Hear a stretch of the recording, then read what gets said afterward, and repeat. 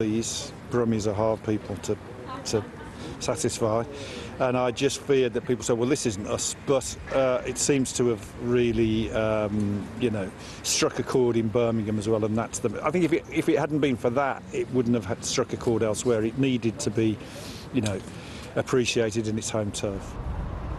Most of what you see in the show never happened. It's completely made up. Of course, it's a drama, it's a fiction, but there are some elements of truth in there too.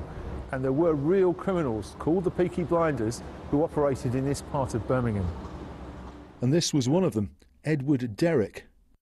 It was here in this Birmingham back street that the first attack took place in March 1890 by men who were called Peaky Blinders. And this is his great-grandson, Professor Carl Chin, whose books have debunked some of the show's myths.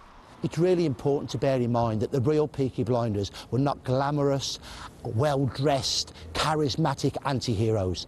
They were vicious and vile backstreet thugs who attacked each other, the police, and who preyed upon the decent, respectable poor amongst whom they lived. And no, they didn't conceal razor blades in their peaked caps. Brummies know it's not historically accurate, but it hasn't stopped it becoming part of their culture. Superfans love dressing up to show their devotion.